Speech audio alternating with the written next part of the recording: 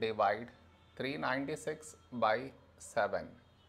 To do this division, we should frame it in this way. 396 here, 7 here.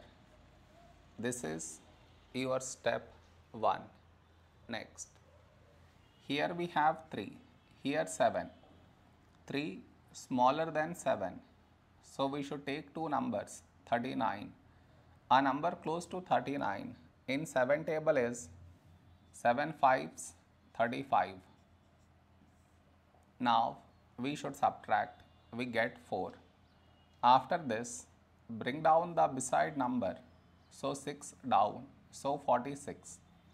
A number close to 46 in 7 table is 7 6 42. Now we subtract, we get 4. After this, no more numbers to bring it down.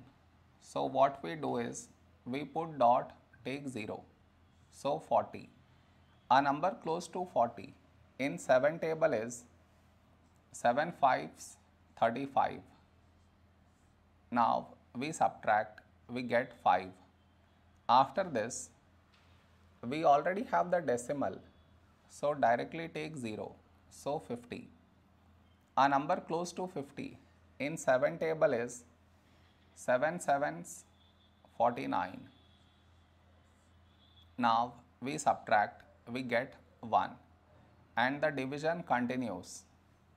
It is enough if we do up to 2 decimal places.